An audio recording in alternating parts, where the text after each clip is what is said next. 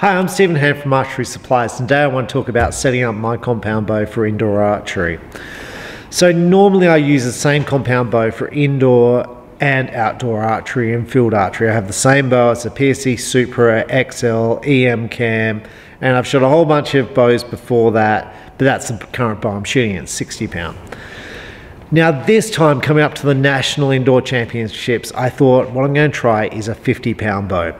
Now my thinking before that, my reasoning for that was because at 60 pounds I was getting a bit of a shake. So I tried winding the bow down, and then I thought, well, come national championships, what I often do is I try really hard. So I really focus, and what I do is I tend to aim a lot longer in competition than I would in my normal practice routine. So I tend to fatigue more in a tournament situation. It's not that my scores go down, my scores actually go up a little bit generally in tournaments, but I fatigue more, and I didn't want to fatigue. So what I did is I purchased this bow. This is a PSC Supra Focus XL EM. Now I purchased it in 50 pound.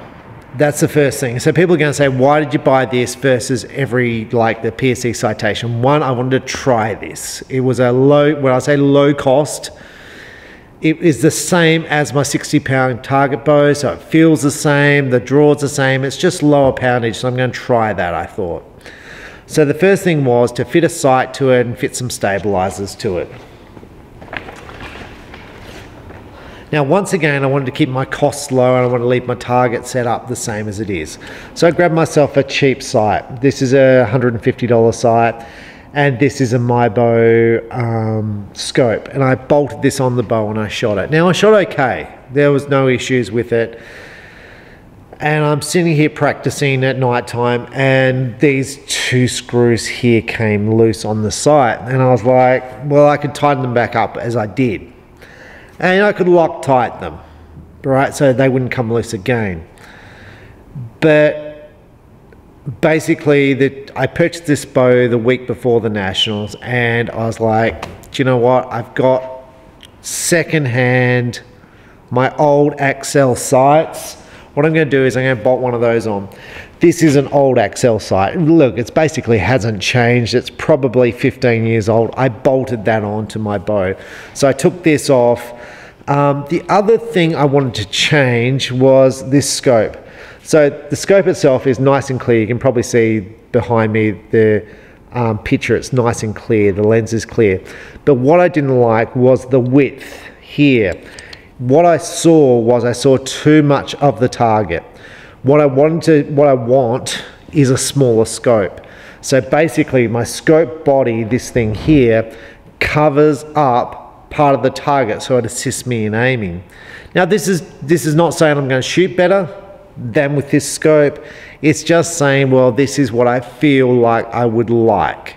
I would like a smaller scope. I would like a defined bubble. This had a really nice bubble in it. This was about $120, this scope. The sight was about $150. I had a cheap, it's not actually cheap, it's expensive, but I had an old scope, and it had quite a big dot in it, and you can see the size of the dot. Now this dot takes up, when I aim, most of the gold. So when I aim at this target behind me, these indoor targets, the black dot takes up all of the 10 ring. I don't see any of the 10 ring, and most of the 9 ring. So I see probably half of the 9 ring. I'd probably like it smaller. There's a lot of shooters who shoot really big dots, and the reason they shoot really big dots is once you get a hole on the target, then you tend to aim at that dot. So by having a big dot over the target, you're less likely to get target panic and start aiming at dots instead of aiming in the center. So that's the reason why they do it. But I thought, well, look, I'll bolt that on and sort of see how that goes. Now originally I put a cheap set of stabilizers on because I was like, look, I don't want to fork out $600-700 on a set of stabilizers, and this was a set of stabilizers, and it was, the reason I purchased it was because they were orange, so it matched the bow, and it was a V-bar, so a V-bar setup. So I shot this for about 3 days, and I shot fine. Like the arrows were good, everything was good. except I had this feeling, well, I would feel more confident if my bow felt the same as my target bow. And I felt like the setup sequence for me setting up the shot should be the same for my target as indoor. So I have this big long dead center Icon X stabilized with a whole bunch of weight down the back here. This is a shrewd back V-bar, and I've got this like flat weight here. Now this weight rests on my leg when I'm sort of loading up the shot, getting my hand grip in the right position. So when I kind of take the shot, this rests on my hip here. So I kind of rest like that. So I get my sort of shot set up. So I was like, well, what I'm going to do is I'm going to take it all off of my existing target bow and put it to the indoor bow. I didn't want to do that. I wanted to leave my target bow being the same because I wanted to compare kind of scores. Anyway, I bolted that on, and I'm not going to say I shot better, but I felt more comfortable in the shot sequence. I felt more comfortable in the whole shooting. I felt like I was more stable. So with that, I was pretty happy. Now at that stage, I was shooting, so I'd wound down the bow and I was shooting 29 inches at 46 pound. Now I normally shoot towards 60 pounds, so I was shooting quite lightweight. And the first thing I did was drop the draw length to 28.5 because I felt like I was extending too far. And I was shooting these. These are VXTs from Victory. They're 350 spine with 140 grain. That's what I shoot with my 600, so with my 60 pound target bow. Look, these things shot awesome. They were all in the gold, but I thought, well, what happens if I shoot a 500 spined arrow? An arrow that is actually suited to the bow. What I'm going to do is I'm going to put 100 grains in the front end of it because I don't need a heavy grain point because I'm not outdoors, I'm not in wind. And if it gets off the bow quicker, if I do something wrong, it's less likely to be effective.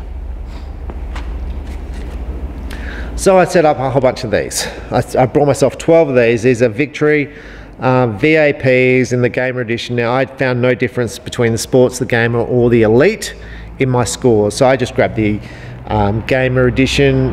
There was no reason why I chose the green ones over the yellow or the, I was just looking at my bow, over the red or the yellow. I assume I had more of these in stock. I fletched it with orange and black to match the bow and orange biter nocks. Now I then compared, so I shot both arrows. I shot the 350s and the 500s to see which one I felt grouped better. Now I felt like I shot great groups of the 350s. I felt like these were grouping slightly tighter. So with that, I was fairly confident, and then I continued shooting arrows. So at this stage, I've got the D-loop on, I've got a basic blade arrow rest. This is about $50 on the bow.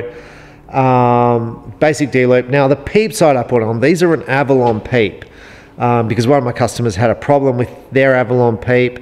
So I was like, well, let's try it and see if I've got a problem, and I didn't have a problem.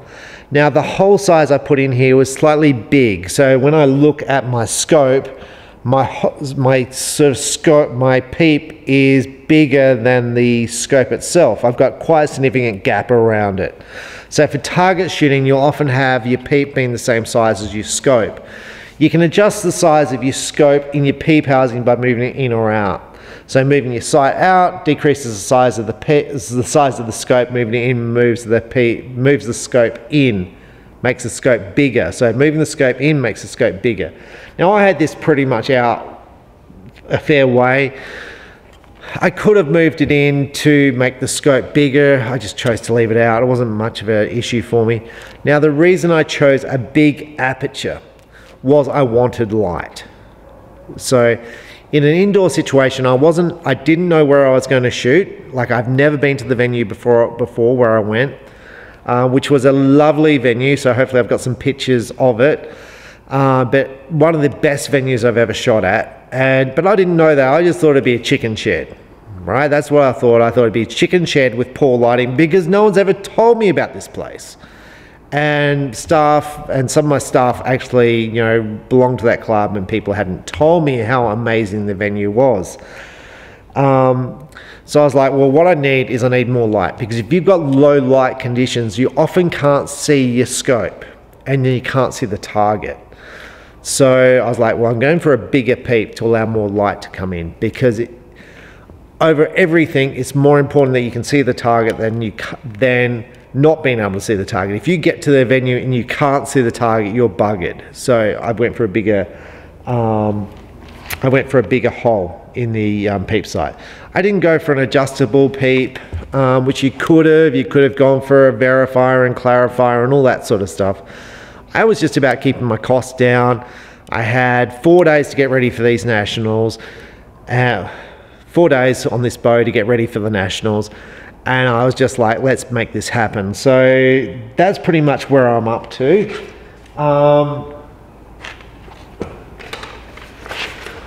Now with indoor archery, you'll find a lot of people will shoot an arrow like this.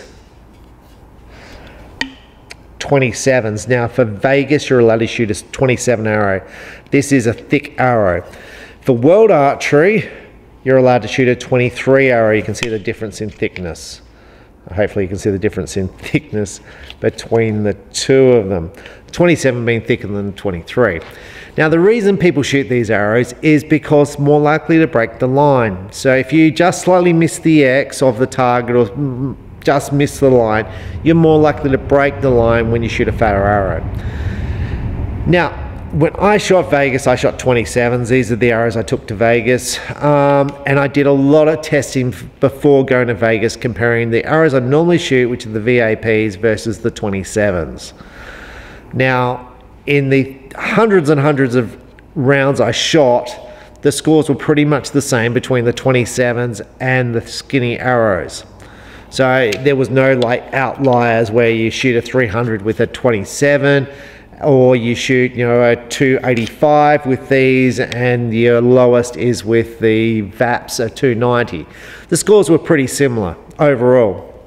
So with Vegas, I shot the 27s.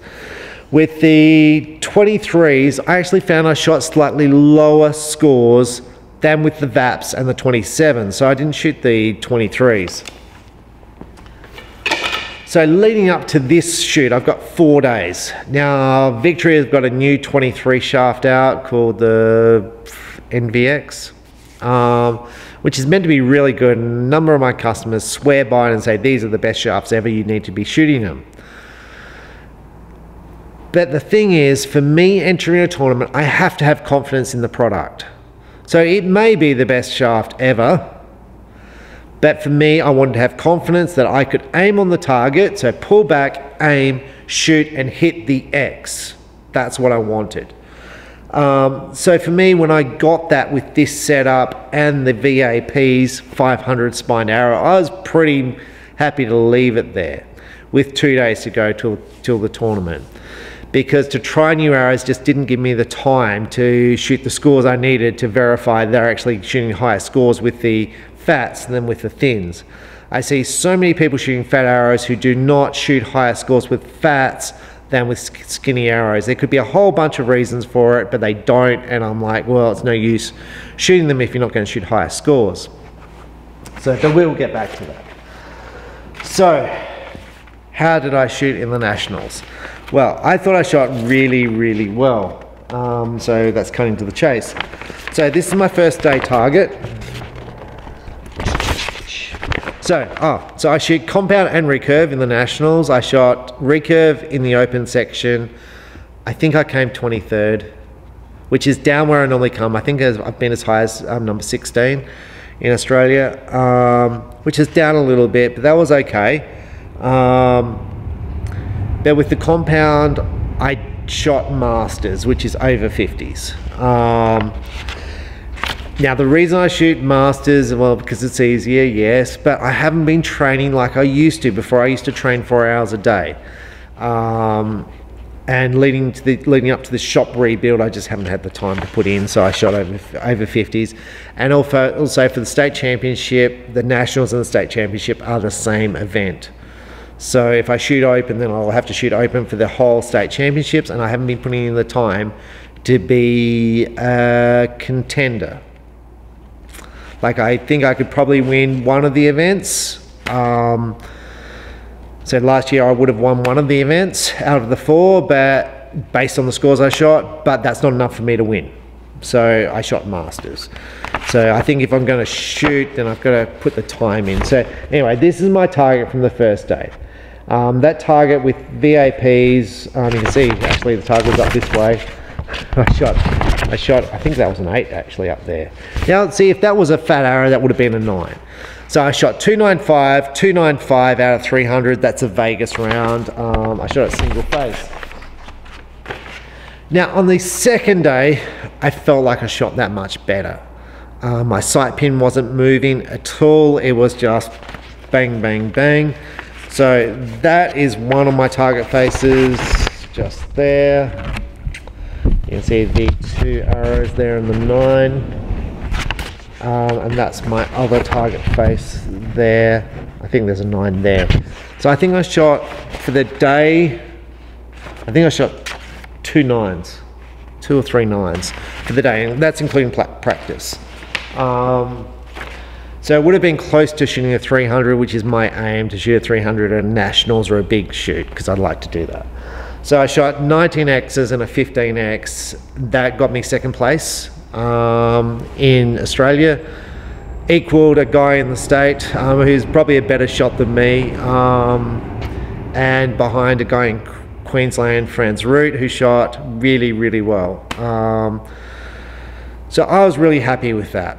So the next step for me, because I was really comfortable with the way I shot, I thought I shot really, really well as any time. So I'm going to say the 50 poundage to me just worked out of sight. Shooting 60 pounds, I've been having some heart pains when I'm shooting, and I didn't want that to occur in the nationals. So basically I had nothing with this. It was just easy draw, easy aiming. It was just easy. Love the bow, love the setup. So my next step will be to put a fat blade on the rest, a heavier blade, so that's a standard blade thickness, to put a wider blade and a thicker blade, and to get fat arrows working. Because if I could get fat arrows working, then I would assume I'd have a chance in the open section. So that's my next step. So I'll be basically leaving this bow as is, and then getting some 23s. Like, these are 23s, and I'm going to say with Victory they have a spine. So these are spined 350. I'm going to get some Victories 500s, because that's what I'm shooting with the VAPs, with the same grain, basically the same kind of grain, cut down about the same, and we're going to try those for indoors. If I can get the 23s to work, then I'll go and try and get 27s to work. Now, I did try these beforehand, and I didn't actually shoot too bad with them. I just didn't have the confidence, and I didn't want to change, because I feel like, well, I've got to change rests of blade thicknesses. And for practicing, I just love having a quiver full of arrows and just lobbing arrows at sort of a whole target like this. And like, if you've got a target like this in indoor range, then you can shoot 1 arrow at each target, but I like shooting clumps of arrows. So that's where I was up to with indoor. So summary, light poundage was a huge winner for me. Loved it. Same sort of setup. And just get to shoot arrows. My next thing I want to try is a smaller scope with actually a smaller dot, because I found that dot a little bit big. I was kind of searching for the middle, because I became quite confident aiming during the event, and so I'd like to try a smaller dot and a smaller scope. So that's where I'm sort of up to now with it. I might try the Shrewd with a kind of a fiber optic in the housing. Or I think Axel has got a very small scope, so I might try one of those. Anyway, we're going to spend some time experimenting with an indoor setup to try and improve my scores. But now that kind of rates me a whole question whether I should be shooting 50 pound for target archery and for field archery. So now I'm going to touch on recurve.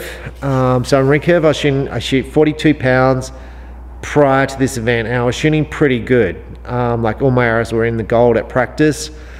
However, I've shot many nationals and I tend to repeat the same problems every year. I tend to aim a lot and I fatigue in the aiming. And if I get the shot quickly, then I tend to shoot a good shot, and when I fatigue, my movements start to expand when I'm aiming and I tend to shoot bad shots.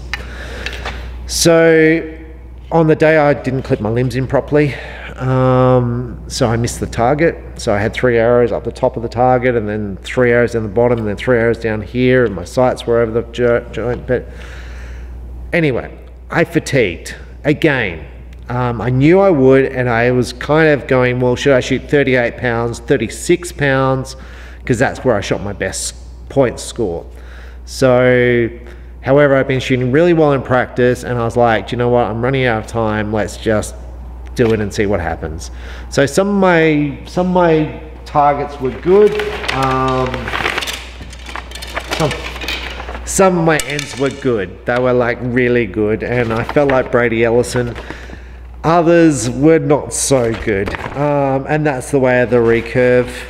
So that's my target for recurve. You'll see the 2 shots out here. This is where I held too long, and basically I just pulled it out to the side. I mean, most of the arrows are in the gold. Indoor, I think like I shot 2 like bullpucks, 255 out of 300, and about close to a 266, 267 out of 300 with the recurve. But so now with recurve, my thing is I've been talking to people about it, and I might try really heavy limbs and train up to it. So train heavy limbs and then shoot lighter limbs, and just to try and build up the repetitions and build up my strength to an event. So, I mean, the Indoor Nationals is the only event you can shoot compound and recurve at one event, because there's 2 time slots.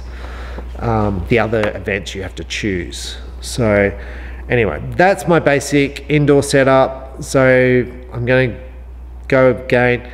Get your bow shooting so you feel comfortable with your scores, know where you're shooting. And when I say know where you're shooting, it would be better to go to the venue and check it out to get rid of that level of anxiety. But know how you're shooting and kind of be comfortable. Like I figured I'd shoot around a 2.9, between a 2.92 and a 2.97.